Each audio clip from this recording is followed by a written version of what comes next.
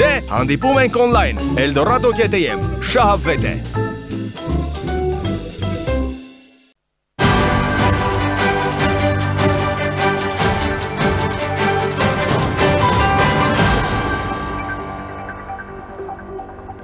Դուք դիտում եք առաջինի գլխավոր թեման, բարի երեկո։ Թուրքիայի խորհրդարանը հավանություն է տվել Շվեդիայի ՆԱՏՕ-ին միանալու արձանագրության նախագծին։ Դեկտեմբերի վերջին Թուրքիայի խորհրդարանի համապատասխան հանձնաժողովը հավանություն էր տվել նախագծին։ Վերջին երկիրը, որը հավանություն չի տվել Շվեդիայի անդամակցությանը ՆԱՏՕ-ին, Հունգարիան է։ Դեռ հուլիսին Թուրքիայի նախագահ Ռեջեփ Թայիփ Էրդողանը համաձայնվել էր աջակցել ՆԱՏՕ-ին Շվեդիայի անդամակցությանը։ Վիլնյուսում կայացել էր Թուրքիայի նախագահի, Շվեդիայի վարչապետ Ուլֆ Քրիստերսոնի եւ ՆԱՏՕ-ի գլխավոր քարտուղար Յենս Ստոլթենբերգի եռակողմ հանդիպումը, որտեղ ձեռք էր բերվել չափազանց կարևոր պայմանավորվածությունը։ Ըստ Ստոլտենբերգի դա էականորեն կփոխի քաղաքական լանդշաֆտը Եվրոպայում եւ աշխարհում, կթույլատնի Ռուսաստանի ազդեցությունը, փոխարենը կմեծացնի Թուրքիայի դերը Հյուսիսատլանտյան դաշինքում։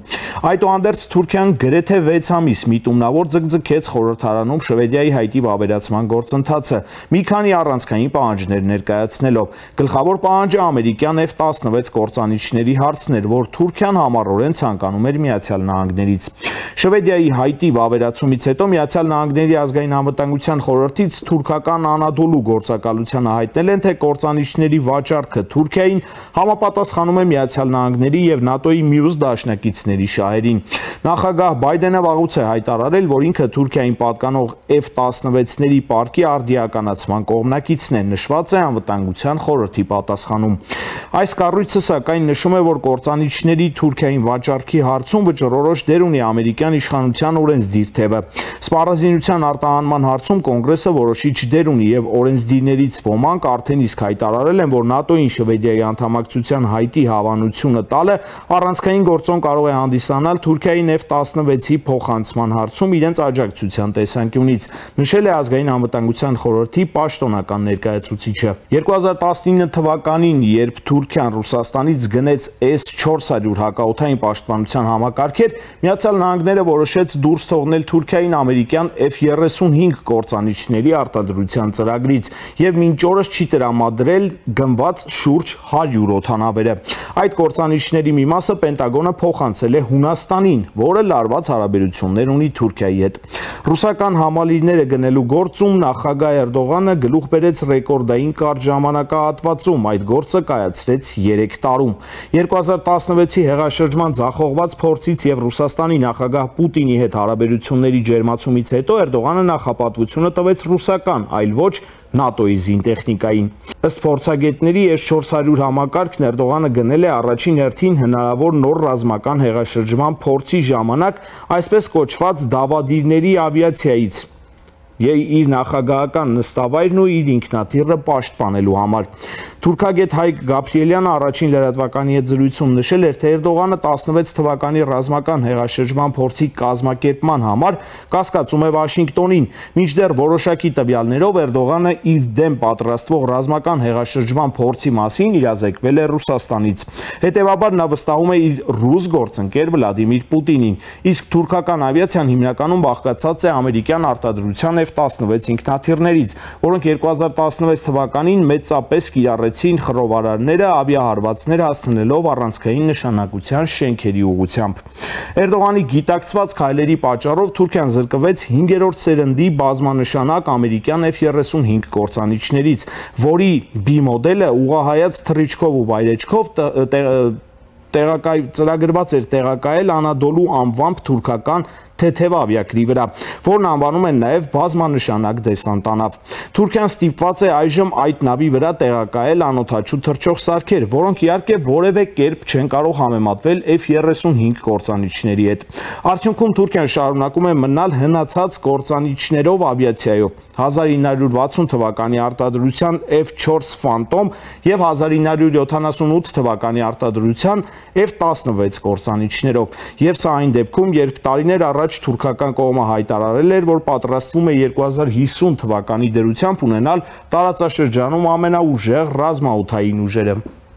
Հասկանալու համար, թե ինչու Թուրքիան որոշեց Ռուսաստանից գնել S400 համակարգեր, անհրաժեշտ է հետ գնալ դեպի 2016 թվականի հուլիսի 15։ Այն ժամանակ Էրդողանն, ինչպես հետո հայտնի դարձավ, կարողացավ կասեցնել զինված հեղաշրջումը Պուտինի օգնությամբ։ Դրանից մեկ տարի էլ չանցած 2017 թվականի ապրիլի 8-ին Թուրքիայի արտաքին գործերի նախարարությունը հայտարարեց ռուսական S400 հակաօդային պաշտպանության համակարգերի մատակարարման համաձայնության մասին։ 2017 թվականի սեպտեմբերի 12-ին հայտարարվեց Թուրքիային համակարգերի մատակարարման 2.5 միլիարդ դոլար արժողությամբ պայմանագրի կնքման մասին։ Բոլորը գիտեն, որ Թուրքիան գնել է ռուսական հակաօդային պաշտպանության համակարգ, սակայն թե որտեղ են դրան գտնվում, ոչ բոլորին է հայտնի։ Փորձագետները պարզել են, որ գնված S400-ները տեղակայված են Էրդողանի նստավայրի շուրջ։ Հեղաշրջման փորձից հետո Թուրքիան դրանում մեղադրում էր Արևմուտքին, եւ ըստ փորձագետների դա էր պատճառը, որ Էրդողանը որոշեց իր դղյակը պաշտպանել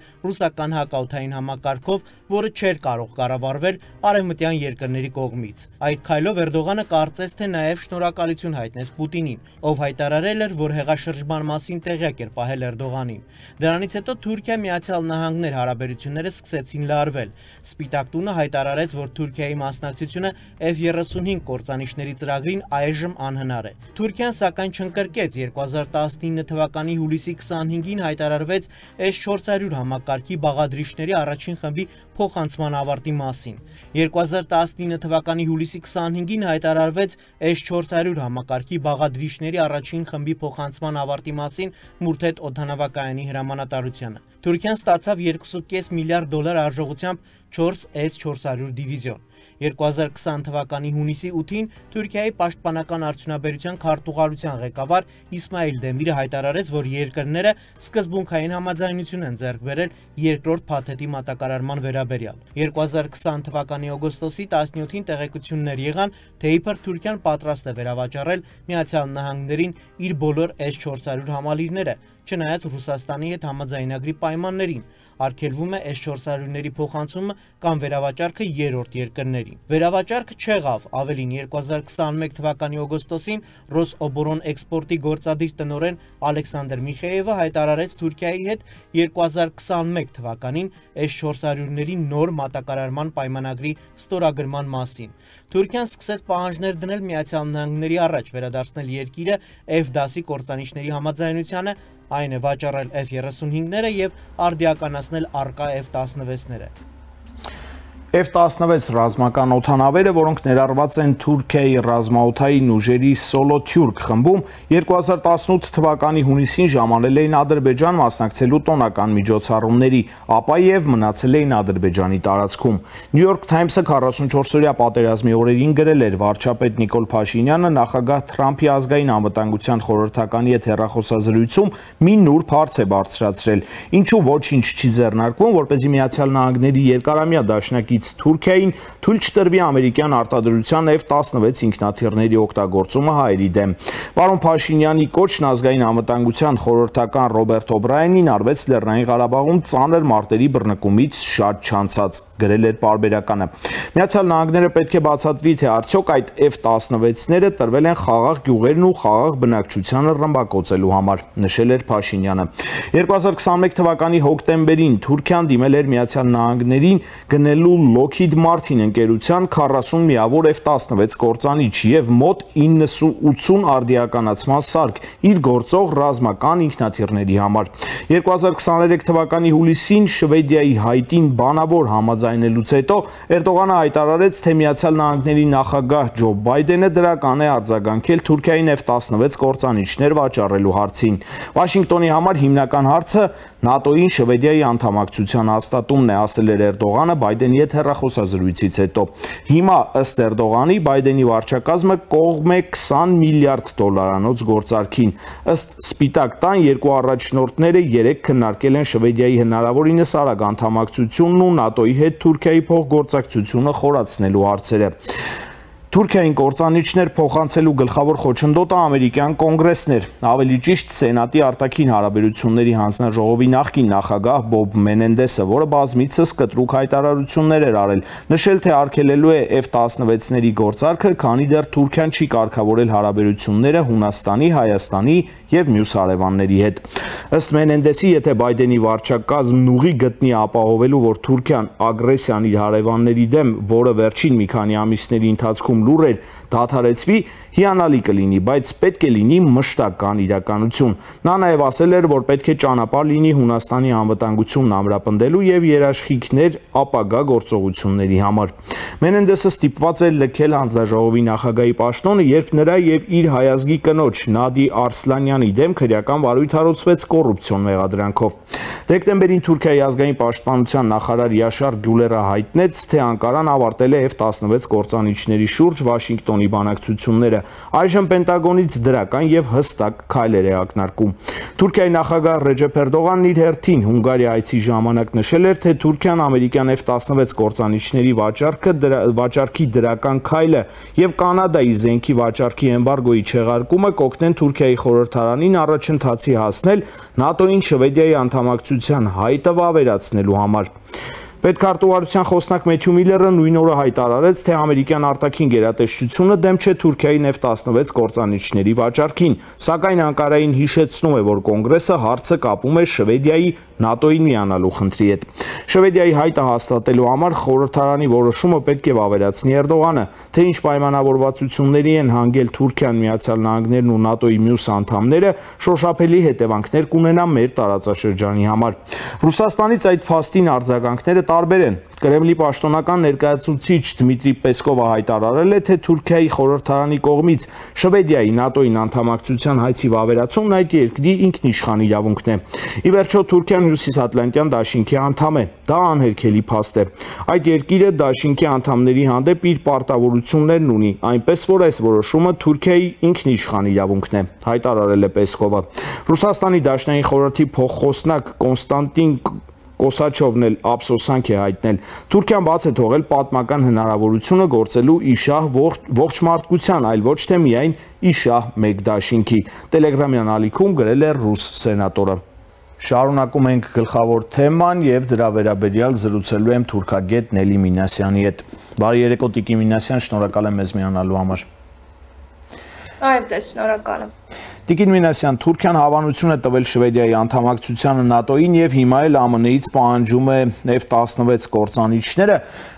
Մենենդեսը նախկինում դեմ էր այդ կործանիչների տրամադրմանը եւ թերևս ամենաշատը ԱՄՆ-ում հենց նա էր դեմ եւ նշում էր, որ անթույլատրելի է Թուրքիային F16 կործանիչներ տալ, քանի դեռ նրանք չեն հստակեցրել իրենց հարաբերությունները, չեն կարգավորել հարաբերությունները Հունաստանի եւ Հայաստանի հետ։ 2020-ին էլ մենք տեսանք, որ թուրքական F16 կործանիչները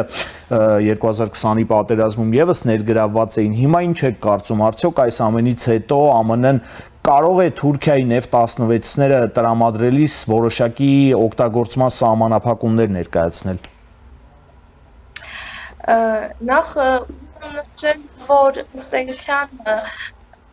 Թուրքիային տրամադրվող այդ F16-երի այնքան էլ կապված չեն Հայաստանի կամ Հունաստանի խնդրի հետ։ Այստեղ պետք է նկատի ունենալ այն աշխարհակական խնդիրները, որը որ դրել են իր առջև Արևմուտքը, կոնկրետ Միացյալ Նահանգները, որը որ Թուրքիայից ինչ-որ բաներ է պահանջում այս փուլում։ Տեսեք, մանավանդ Բլինքենի վերջին այցելությունից հետո արդեն Թուրքիայում շատ հստակ խոսում էին, որ ձեռք է բերվել որոշակի պայմանավորվածություն եւ այդ պայմանավորվածությունը ավելի շատ նրա մասին էր, որ կհաստատեք անդամակցությունը, մենք տրամադրենք։ Եվ տեսեք, նախագահ Բայդենը այդ փաթեթը արդեն հաստատել էր, ուղարկել է կոնգրես եւ ստեյության փաթեթը գտնվում է կոնգրեսում։ Նշեմ, որ միանգամից ձեր հարցի հետ կապված ինչ-որ սահմանափակումների ստեյության այս փաթեթի հենց այդ սահմանափակումները ներառնված են, որտեղ եթե Թուրքիային տրամադրում են F16-եր, ապա Հունաստանի նույն փաթեթով տրամադրում են F35-եր։ Այսինքն այստեղ կարծես թե հավասարակշռման դեռ ավելի Հունաստանի օգտին խնդրի լուծման ինչ-որ մեխանիզմներ արդեն ձևավորվում։ Եվ այստեղ նշեմ նաև, որ թուրքական մամուլում թե իշխանամերձ թե ընդդիմադիր կողմը անընդհատ խոսում է, որ ըստ էության իրենք չեն հավատում, որ Միացյալ Նահանգները այդպես առայժմ, այդ սուտ կտրամադրի այդ F16-երը եւ ավելի շատ կարծում եմ, որ ամերիկյան կողմը դեռևս կդրսի խնդրի լուծումը եւ դա կարծում եմ ավելի իրատեսական է, որովհետեւ Միացյալ Նահանգները Թուրքիայի հետ կապված ունի որոշակի այլ խնդիրներ, մասնավորապես այսօր ամենաարդիական խնդիրը երկուսն են, դա Մոնտրեոյի կոնվենցիայի փոփոխության հարցն է եւ իհարկե Ռուսաստանի պատժամիջոցներ կիրառելու խնդիրն է։ ՆԱՏՕ-ի գլխավոր քարտուղար Յենս Ստոլթենբերգը նշել էր, որ այս գործընթացի արդյունքում մի քանի կետեր իհարկե նշել, բայց վերջում նշել էր, որ Հյուսիսատլանտյան դաշինքում, այսինքն ՆԱՏՕ-ում Թուրքիայի դերը կմեծանա եւ կփոքրանա ընդհանուր առմամբ Ռուսաստանի դերը, Ռուսաստանի ազդեցությունը այս տարածաշրջանում։ Արդյոք պետք է Թուրքիայի դերը ՆԱՏՕ-ում այսքան մեծացնել եւ որքանով այս գործընթացը կարող է խանգարել Հայաստան-ՆԱՏՕ երկխոսություններին։ Նախ վերջին հարցից սկսեմ, ըստ էության որքանով կարող է խանգարել Հայաստան-ՆԱՏՕ, եթե լինի երկխոսություն, ապա այդ խոսությանը։ Ես ոչի կարող եմ օրինակներ բերել, ամենակարևոր օրինակը դա Հունաստանի օրինակն է, եւ վերջին օրինակները Ֆինլանդիայի եւ Շվեդիայի անդամակցության խնդիրը։ Ըստ էության, եթե ՆԱՏՕ-ի այդպես ղեկավար կազմը որոշում է կայացնում ինչ-որ պետության օգնություն ցույց տալ կամ ինչ-որ պետության ընդգրկել ՆԱՏՕ-ի կազմի մեջ, ապա դա հավաքական որոշում է եւ բոլոր պետությունները վերջո գնում են այդ ճանապարհով։ Սա առաջին։ Երկրորդը նշեմ, որ ըստ էության Թուրքիան, որը որ ՆԱՏՕ-ի անդամ է, եւ այստեղ ինքը առանձին ունի նաեւ իր ռազմավարությունը։ Ոչ միտեղ նշված չի, որ Թուրքիան դեմ է ՆԱՏՕ-ի ընդլայնման քաղաքականին։ Սա ամենասկզբունքային կետն է, եւ բնականաբար Թուրքիան դրան նույնպես կողմնակից։ Այսինքն այս առումով ՆԱՏՕ-ի ղեկավարությունը ինչ-որ երկրի հետ փորձի ինչ-որ հարաբերություններ կառուցել, բնականաբար ի վերջո այդ հարաբերությունները կկառուցի, որովհետեւ Թուրքիայի դրան նույնպես ՆԱՏՕ-ի Միացյալ Նահանգները ունեն ճշմարտ բավականին մեծ լծակներ, թե կրկին նշում եմ վերջին այս թարմ օրինակները։ Թուրքիայի կարևորությունը ակնհայտ է, որ գնալով ավելի մեծանում է ՆԱՏՕ Ռուսաստան կամ քաղաքական արևմուտք Ռուսաստան մրցակցության համապատկերում, հետևաբար առայժմ մենք տեսնենք հետագա քայլերում, որ ստեղծան արևմուտքը կփորձի Թուրքիայի որոշ պահանջներ կատարել կամ Թուրքիայի նկատմամբ որոշակի քաղաքականություն փոխել։ Թեև ճնշումների քաղաքականությունը իմ կարծումով կշարունակի առաջնային։ Այսօր Իրանի նախագահը Թուրքիայում է եւ պաշտոնական մակարդակով հանդիպումներ կան, իհարկե այդ հանդիպումների արդյունքները դեռևս հայտնի չեն, բայց մինչև մեկնելը օրինակ Իրանի նախագահը շեշտել էր, որ իսրայելա-պաղեստինյան հակամարտությունում Թուրքիան եւ Իրանը ունեն նույն կարծիքը եւ նույն դիրքորոշումը, ԱՄՆ-ն մենք գիտենք, որ ունի լրիվ հակառակ դիրքորոշում։ Հիմա այս հանդիպումը եւ այս քննարկվող թեմաները հնարավոր հավանական համարում եք, որ Ամերիկային եւս մեկ անգամ հնարավորություն կտան նույն F16-երի տրամադրման գործընթացը ձգձգել կամ նույն ճնշումները Թուրքիայի նկատմամբ մեծացնել։ Գիտեք, տեսեք, Թուրքիայի եւ Իրանի հետ կապված ես կարծում եմ ավելի շատ ոչ թե երևացող շերտում է գտնվում այդ հարաբերությունները կամ քննարկումները, այլ ավելի շատ չերևացող հատվածում է գտնվում։ Այո, իսկապես երկու կողմերի միջև հիմնական քննարկման դա հանդիսանալու է Գազայի խնդիրը, այսինքն Համաս-Իսրայել պատերազմը։ Եվ այդ կոնֆլիկտի սկսելու քննարկումները եղել են երկու կողմերի միջև տարբեր մակարդակներով եւ գիտեք ինչ, այստեղ այո կա ճշմարտություն, որը որ մամուլը գրում է ու նաեւ համաշխարհային, այսինքն Էրդողանը ինքը բացահայտ քննադատում է քննարկումները կատարում արևմուտքի հասցեին Իսրայելի ղեկավարությանը այսպես կոշտ անգամ վիրավորանքները հասցրեց այս ընթացքում, օրինակ Նաթանյահուին համեմատելով Հիտլերի հետ եւ այլն։ բայց դրան զուգահեռ Թուրքիան շարունակում է մնալ Իսրայելի ամենակարևոր առևտրային գործընկերը եւ կան որոշակի տեղեկություններ, որ իրանական կողմը այս ընթացքում իմջայլոս որ առիթ դարձավ նաեւ Ռայիսի առաջին այցելության հետադարձելու հետ կապված, որ նրանք ընդհանուր հայտարարիչ են գալիս, որտեղ Իրանը պահանջում է, որպեսզի եթե Թուրքիան խոցում է այնպես կողմից Իսրայելի հասցեին, ապա դա հետևում պետք է լինի գործնական քայլեր, որը որ էության մեջ Թուրքիայի կողմից մենք չենք տեսնում հակառակը ուսումնասիրությունները ցույց են տալիս, որ պատերազմի սկսվելուց ի վեր այսինքն հոկտեմբերի 7-ին է սկսվել պատերազմը, նոյեմբեր-դեկտեմբեր ամիսների բավականին մեծ չափերի է հասել ապրանքաշրջանառությունը, ուրեմն Իսրայելի և Թուրքիայի միջև։ Հետևաբար պետք է դիտարկել այն խնդիրը, որ այո, բացահայտ հակասության մեջ համընկնում են երկու պետությունների այսպես դիրքորոշները, բայց իրականության մեջ այնտեղ կան լուրջ խնդիրներ։ Իհարկե մենք այսօր դեռ տեսնենք ինչ հայտարարություններ կընդունվեն, որովհետև վերջին իրադարձությունների համապատկերում քննարկվում է, որ Իրանի դիրքերը պետք է մերձավոր արևելքում ըստ էության ավելի այսպես նվազեն եւ իհարկե ամբողջ խնդիրը այստեղ է գտնվում, երբ որ Միացյալ Նահանգները փորձում է Իրանի դիրքերը, հնարավորությունները, ճիշտ նաև ազդեցություն սահմանափակել մերձավոր արևելքում եւ այստեղ շատ հետաքրքիր է իհարկե հիմա միանշանակ հնարավոր չէ ոչինչ ասել, թե ինչ դեր կխաղա դրանում Թուրքիա։ Եվ այստեղ կա նաև երկրորդ խնդիրը, որտեղ Ռայիսին արդեն իսկ հայտարարեց, որ իրենց համար կարևոր է որպես երկրների միջև ապրանքաշրջանառության ծավալները մեծացնել, որին իսկապես կա, իմ կարծիքով ավելի շատ այս խնդիրը վրա կկենտրոնանան եւ մյուս կարևոր խնդիրը դա արդեն կլինի տարածաշրջանային ձևաչափերում համագործակցությունը, ես կարծում եմ, որ կքննարկվի նաև հարավային Կովկաս եւ այս համատեքստում հատկապես 3+3 այդ ձևաչափը կքննարկվի։ Այսինքն անկախ նրանից, որ Վրաստանը դեմ է այդ ձևաչափին կտրականապես, իսկ առանց Վրաստանի ըստ էության 3+3 անհնար է իրականացնել, Թուրքիան ու Իրանը ձեր կարծիքով շարունակելու են պնդել այդ ձևաչափի արդյունավետությունը։ Գիտեք, այստեղ երևի թե արդյունավետությունը այդքան ճիշտ բնորոշումը չէ լինի, ավելի շատ ձևավորման մեխանիզմների մասին պետք է խոսենք եւ պետք է նշել, որ այստեղ բացի Թուրքիայից եւ Իրանից դրա կողմնակիցն է նաեւ Ռուսաստանը ստության, Ադրբեջանը հասկանալի է, ամբողջությամբ